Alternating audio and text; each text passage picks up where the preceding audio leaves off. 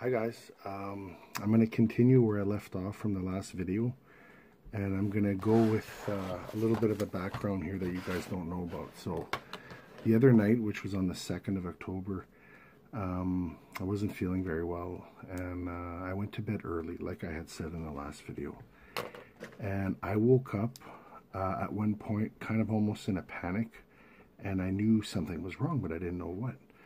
So I woke up, and that was following Waiting for the Storm dream. So I woke up, I wrote down everything, went back to bed, woke up a second time, and I didn't know where my wife was.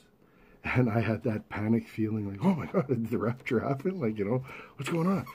So being half awake, confused, I just jumped out of bed, went out, and I saw her across the hall in my daughter's room. And I'm like, what are you doing there? And she's like, well, Roxanne, our youngest, had a really bad dream. And I went, oh, what happened? And she was still awake, and she told me this dream. So I'm just going to read right off of it. So this was at 2:50 in the morning. No, sorry. My other dream was at 2:50. This was around 3:30-ish.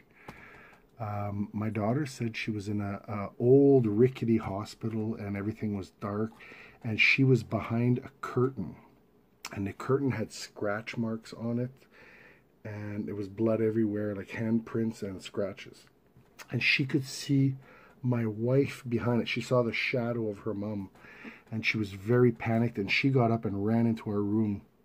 And I guess I was in a deep sleep. I didn't wake up at that moment, but that's what made my wife get up and go into her bed. So I wrote down the words, and then the next morning, when after work, I deciphered it, and this is what I found.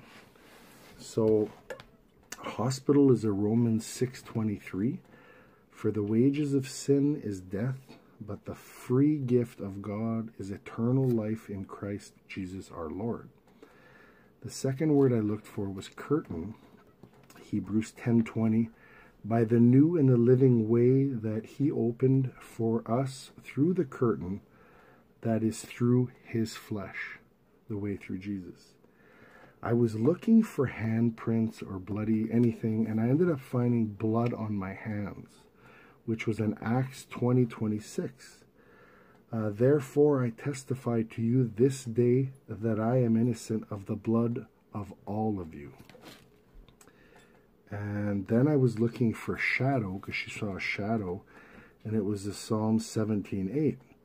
Keep me as the apple of the eye, hide me in the shadow of your wings. And number 5, I was looking, she got scared, but I found fear, and it was a Psalms 34:4. I sought the Lord, and he answered me. He delivered me from all my fears. So that was the interpretation of her dream. And I went back to bed, and I was like really, really sad that my young daughter was getting spiritually attacked. And I was actually quite mad at the enemy. So I went into a very heavy-duty, deep prayer, and I asked for protection of everything from my yard, my house, each individual person by name, even my dog. And I asked for complete coverage, protection, and I finally ended my my prayer with, God, are we protected? And that's what I asked. I said, if heaven forbid, and I'm sure a lot of you guys have said dreams like this, I said, if I'm not worthy, and I have those moments, we all do. I said, in that moment of that prayer, please take my family to heaven. If you want to blame somebody, blame me as the head of the family that's not doing his job. And I know that we all go back and forth about this saved and grace thing, but I was having a moment of a father moment where I was upset that my little daughter was having nightmares. And I said, give her peace of mind. Give me, I can handle the spiritual attack. So anyway, I went to bed. And guess what I dreamt? So I had a dream where I heard a noise. And I woke up in my dream. And it was so real. It was so lifelike, as if it was really happening during the day. So my dream, I heard a noise outside. So I walked out my back door on my deck, and I had the feeling that somebody ran around the corner. And I was like, what's going on in my head, eh? And all of a sudden, I'm going to lower the camera here. From behind me, these two wings came out. And they were like 10 to 15 feet in front of me. They were massive. And they were white. And they were huge. And they were at about, I'm 6'4", so the bottom of the wings were by my shoulders. And they were like this. And then I felt something kind of grab me, and then I heard 3, and I was like 150 feet up. And then I heard it again, and then I was like 500 feet up.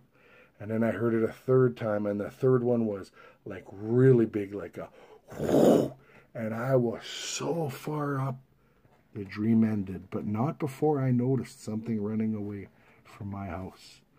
And that part, I never figured out. I don't know if they were scared by protection or whatever. But the wonderful feeling is I heard an audible voice in my spirit saying, I got my wings. And that's the end of this dream. So all of these dreams have led up to this conclusion where, and I want to also stress, just because it happened to me in my dream, this is still a message he's sending me to all of you. So I believe, guys, with all my heart that it is very close. I don't know the time. I'm not a date setter, but this is awesome. They all went perfectly in line. So I hope this brings encouragement to some of you guys, and I'll talk to you soon. Bye-bye. Love you guys.